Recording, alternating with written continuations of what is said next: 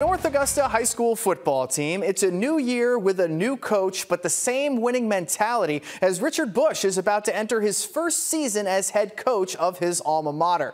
The Yellow Jackets have some exciting young players stepping into key positions on both sides of the ball. Junior quarterback Corey Tillman will be the signal caller behind center, and in the backfield with him is state championship winning running back Beans Hunt, whom you might remember from his days at Thomas Jefferson Academy.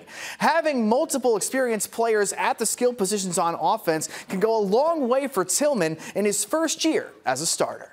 It helps us a lot knowing that he has guys that have played in big games and made big plays and big catches that, he's got a security blanket. He's got some guys he can trust. We have been clicking really well. We've been working a lot during the offseason and been trying to get a better connection with the more receivers, younger guys. But we have a lot of maturity level coming from the last year's receiver skill set. So I think we're feeling pretty good right now. We're going to play hard and physical this year. We got a tough schedule, but I think we can make it work out and have a really good season this year.